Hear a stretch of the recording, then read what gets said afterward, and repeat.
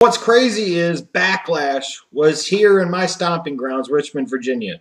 I could have just hopped right down Broad Street and went to the Coliseum and watched Backlash. And it's really an indictment on the way I feel about the WWE product and, frankly, the wrestling business as a whole. I had absolutely no interest in doing so, no desire in doing so. I barely had any desire to actually check out this pay-per-view. But check out this pay-per-view that I did. I had a couple people that I work with that actually did go. One guy was able to get tickets on StubHub at the last minute. They were nosebleeds, granted, but I think he said he paid like $4 a pop. $4 a pop to get into a pay-per-view. That's crazy. And that's not necessarily a good thing. That tells you about the relative lack of demand for the WWE product, in my opinion. But nonetheless, with the brand split, now that means more pay-per-views, which of course gives me a whole different level of trepidation, a whole different level of fear. A product that is already overexposed, you're going to overexpose even more and diminish the significance of the special events by damn near doubling the amount of them that you have in a year from, let's say, 12 to 19. And Lord only knows that come in the future, if as they continue to go into this brand split, there could very well be 2 pay-per-views a month. There literally could be one every 2 weeks, and I'd be frankly stunned if that's not the direction WWE eventually went with this. So this shit, frankly, could get old very, very quickly, even if the product was good. The product is not good, therefore it makes it even worse.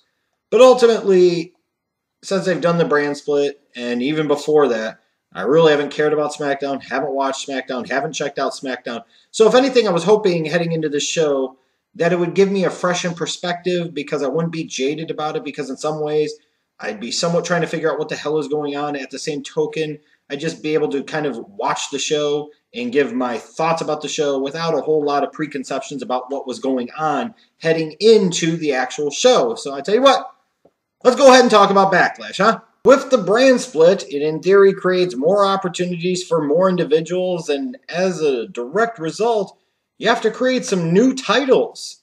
You have to give some of the people on the other show something to fight for, give them some type of purpose. So the WWE from the very beginning of this night was setting out about the nasty business of giving the ladies of SmackDown something to work towards, something to fight over, and that was the Women's Championship. And now we're going to crown the first SmackDown Women's Champion. Yeehaw! It's a 6-pack challenge elimination match. Whoopity-skippity.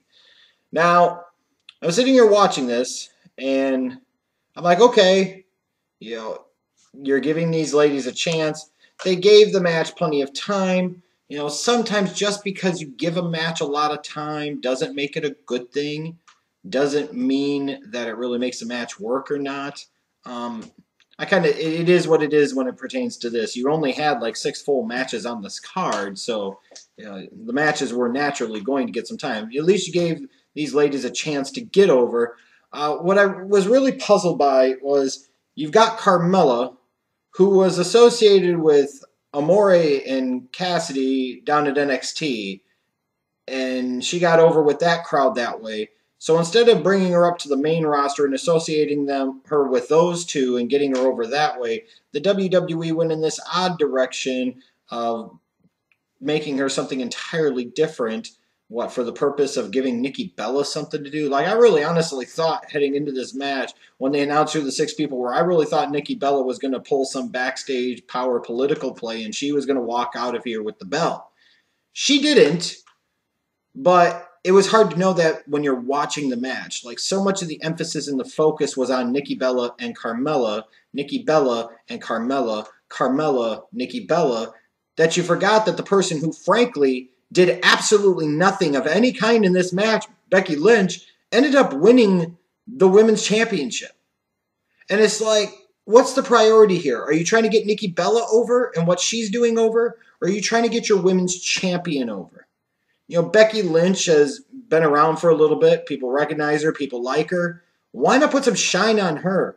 I was really disappointed with the lazy way they did this, and the fact that Becky Lynch didn't do shit until the very, very end. And that's a tired tradition of the WWE in these multi-people championship matches. The person that actually wins, they're like, well, they get all the shine from winning at the end. Well, you got to give them a reason to win that title. You actually got to give them a purpose here, and you've got to make them do something.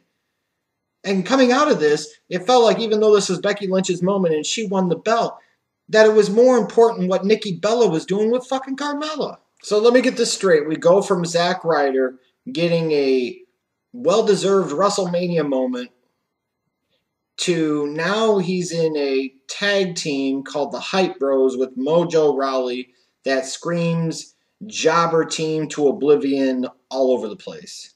Whatever. And apparently now, fuck if I knew, the Usos are heels. So let me get this straight.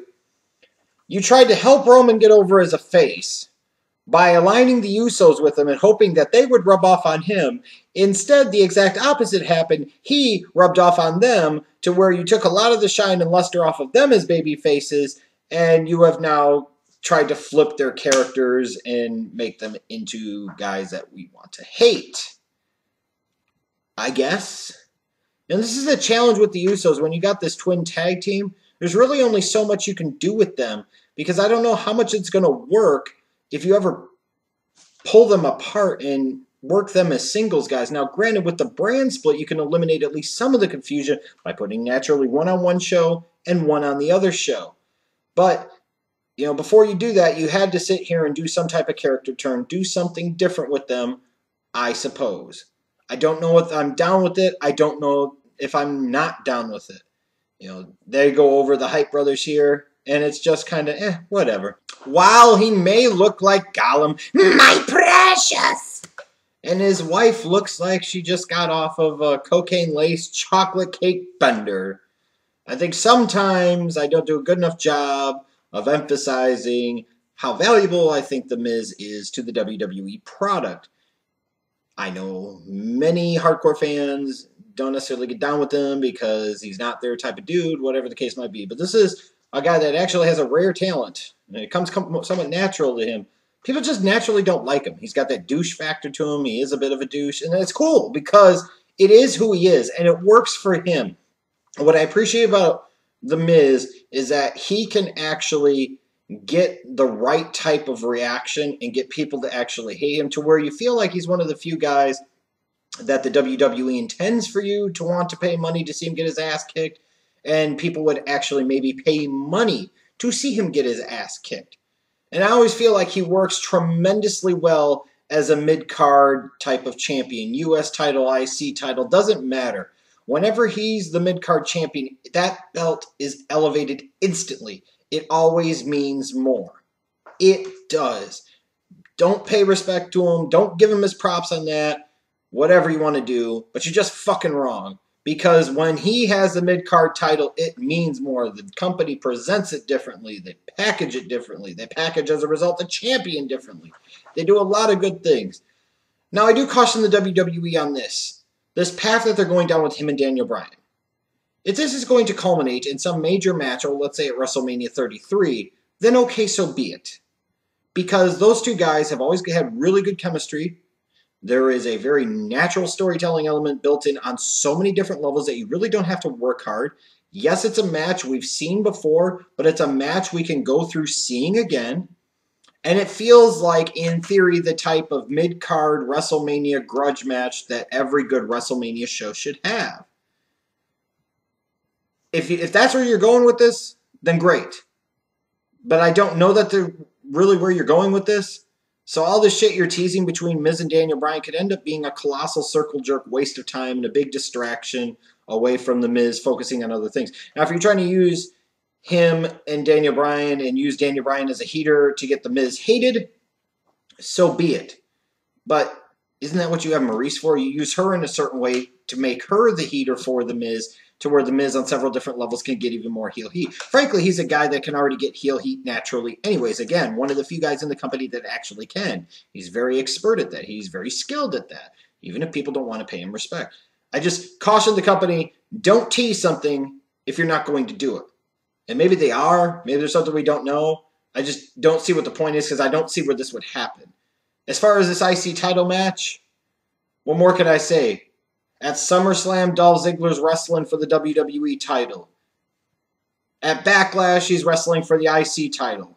Hopefully in 2 months, he's wrestling on the goddamn pre-show, and eventually he's off fucking SmackDown. I know I asked too much, but at the end of the day, Miz retains. Hooray! And can I get up? Fuck Dolph Ziggler. I still don't understand what the thought process was behind the finish at SummerSlam.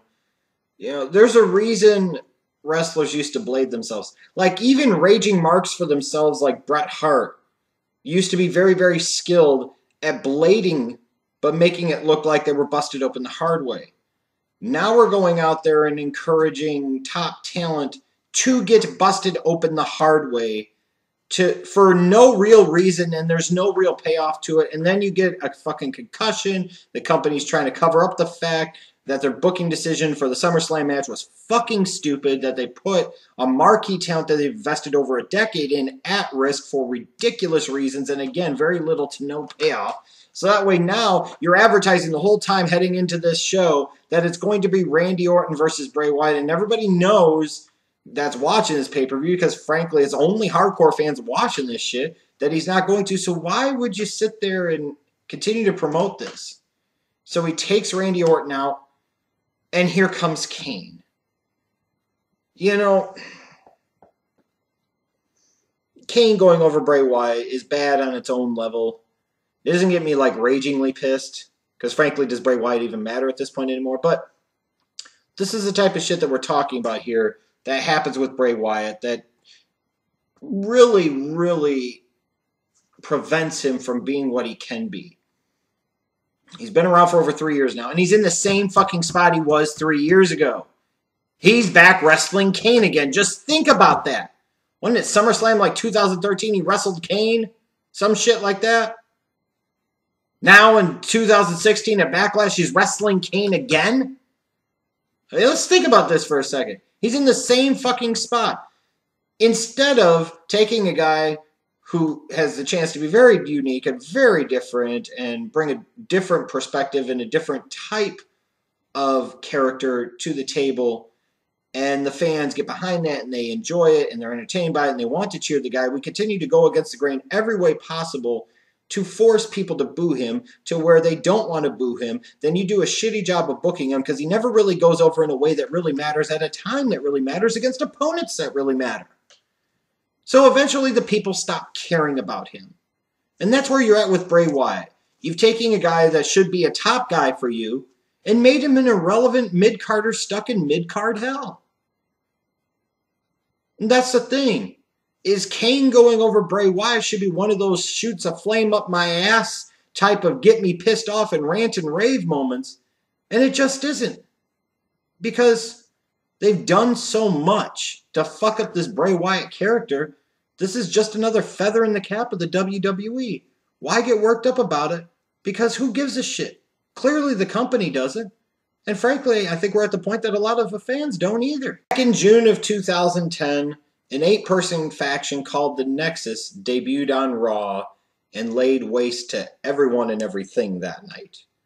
Now just think about this for a quick second. A little over 6 years later, out of those 8 people, 4 of them, Wade Barrett, Skip Sheffield, Ryback, Justin Gabriel, Michael Tarver, no longer with the company. One of them, Daniel Bryan, was the group for that one show pretty much. But with that said, he's the one that went on to main event a WrestleMania, all the while now was forced to retire due to neck problems. He's the general manager on SmackDown. Another one of the group's members, David Otunga, is now doing commentary on said SmackDown show.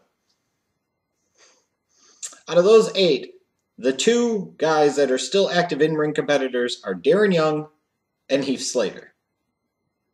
Ain't that some shit? Those are the last of the Mohicans, if you will.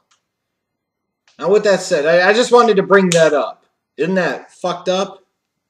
And think about all the potential you thought that there was for some of the members in that group and how much of that talent was unrealized and potential unfulfilled. With all that said, I enjoyed what they were doing with Heath Slater here. making this whole thing of trying to make him into a free agent and this whole pursuit of this title, his odd pairing with Rhino. I actually enjoyed this. This was fun shit. See, this is the type of shit you should be able to get on a SmackDown because you don't have the pressures of being on the flagship show Raw. You could be a little creative. You could be a little bit different.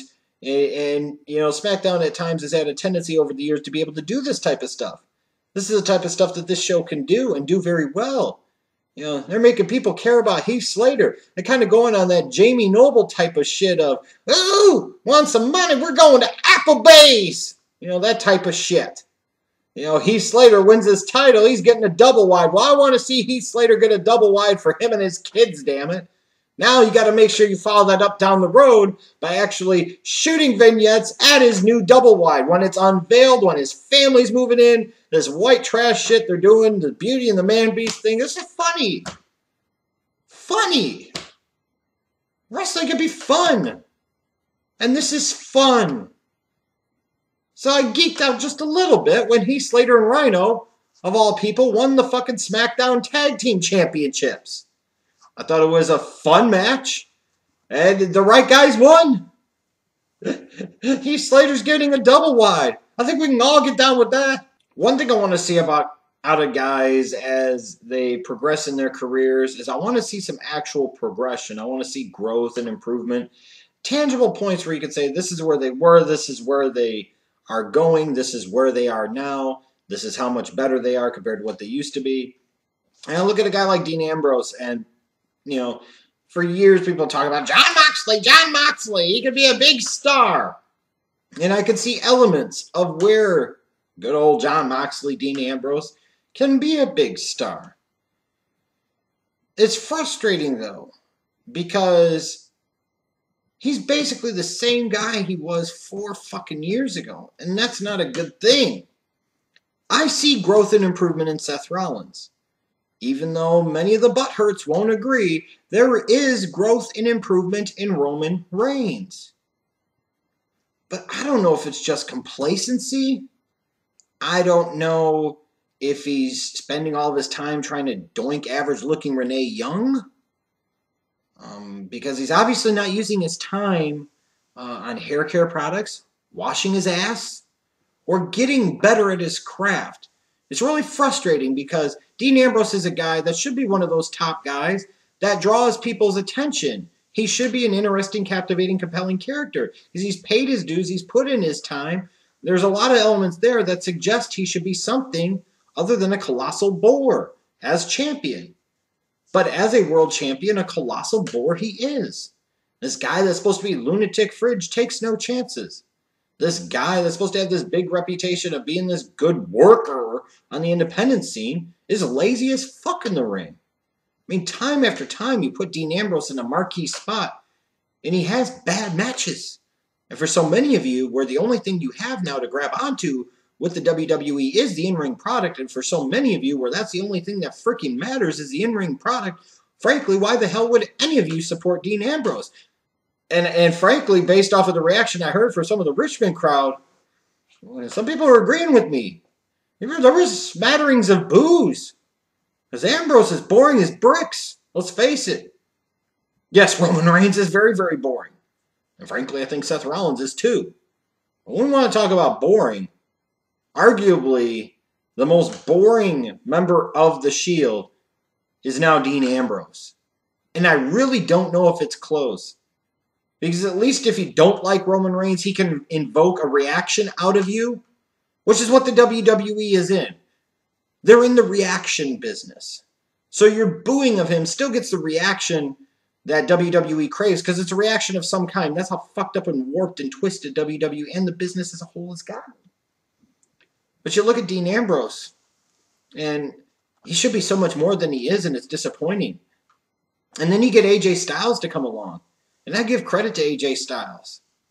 Instead of sitting there and, extolling the virtues of a long, successful for him TNA run and hanging on to that past legacy and going and making money in Japan and on the independent scene, he wanted to test himself in the big time. And this is frankly the best that AJ Styles has ever been. So I'm really excited for him that he was able to successfully carry Dean Ambrose's lazy in-ring ass to a really good world title match here. And AJ Styles is now truly the face that runs the place. He is the SmackDown champion. He is the WWE champion. How crazy is that? The face of TNA for a decade plus is now the face that runs the place of the WWE that has the company's most important title. And it's well-earned and well-deserved. Now, maybe this type of moment should have happened at a SummerSlam, but he was too busy beating John Cena clean in the match of the night at SummerSlam. I mean, he beat Cena clean. No bullshit. You know, maybe the only thing you question about what they've done with AJ Styles is that they had him lose to Jericho at Mania. But even the heel turn, the alleged heel turn, has worked for AJ Styles. You know, it's amazing how that works. But yes, I enjoyed the main event. I thought AJ Styles was very, very good here. He carried Dean Ambrose to a respectable, at least, main event world title match. And I was happy when AJ Styles won the belt at the end of the night, you know, nut shot and all. Now he is truly the face that runs the place. Now there is actually a world champion on SmackDown that I find that I give two shits about. There is a champion on SmackDown that I actually think is worthy of that spot at this particular moment in time. A lot of respect for AJ Styles for coming to the WWE and being better to me than he ever has been. And it's not about the in-ring shit. It's about all the other stuff. I mean, he's worked on his mic skills. He's gotten better there. He's shown more versatility, flexibility, and desire to be different in terms of his character. I mean, I'm down with this version of AJ Styles. And I thought this was a really good way to end the night. You know, AJ hasn't been with WWE that long, but him winning the title here does not feel forced, does not feel rushed, does not feel like trying to cram somebody down the throat or a knee-jerk reflex reactionary move or panic. I think WWE's done some good things. Yeah, they stubbed their toes a little bit with him when it came to Styles and Roman Reigns, stubbed their toes with him when it came to him and Jericho. But lately, they've done a lot better by him. The Cena program most certainly helped them. And now you've got the right guy with the right belt on the right show. So often the WWE makes bad choices and decisions and goes in the wrong direction. This is one of these rare instances today where the WWE makes the right decision and goes in the right direction with the right dude. Maybe it's because of the fact that I haven't paid attention to SmackDown in forever and I had a fresh perspective. Maybe it was because of coming off of that incredibly long, boring-ass, lame SummerSlam from a couple of weeks ago. I didn't mind Backlash. I won't say this was a really good show or that I really truly enjoyed it, but I thought there were some good things here. I thought they made the right decision in terms of who they made the first women's champion, even though I felt they could have done things in a much different way that really should have spotlighted her a lot more effectively than what she ultimately was. The Miz is in a perfect spot as the IC champion. I in particular did like the rib that they threw at CM Punk with that takedown combination him and Ziggler did at the beginning of the match. That shit had me fucking rolling for several damn minutes, period.